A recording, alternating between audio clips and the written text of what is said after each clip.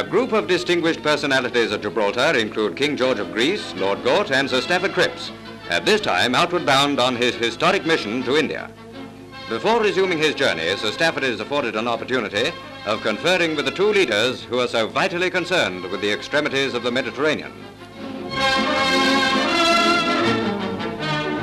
The RAF and Yugoslav flags fly side by side in the Middle East, where Serbs, Croats and Slovenes work together in complete harmony. Their squadron crest is indicative of the friendly spirit that binds these Balkan pilots in the common task of freeing their country. The work of this Yugoslav squadron is naval patrols. They know the Dalmatian coastline well. Once they belonged to the Yugoslav Fleet Air Arm. Today they're hitting back at the Nazis as a gallant little unit with a big ideal. They left Yugoslavia unable to say goodbye to their families.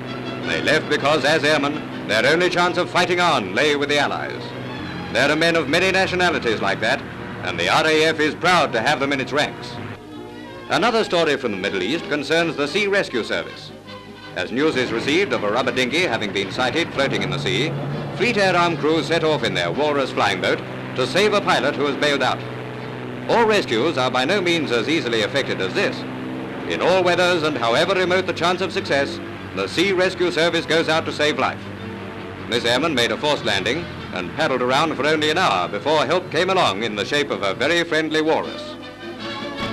On the home front, the Prime Minister spends a day, and Corporal Mary Churchill is there too, with troops in the Southern Command. Men trained as commandos are there, smiling broadly behind their black looks as Mr. Churchill examines one of their storming daggers. A very useful argument to have when it comes to a showdown. Searching and digging out landmines is another wrinkle worth knowing. Before leaving, the Premier talks to the men for a few minutes. And in his words is the ring of the fighting man we know him to be.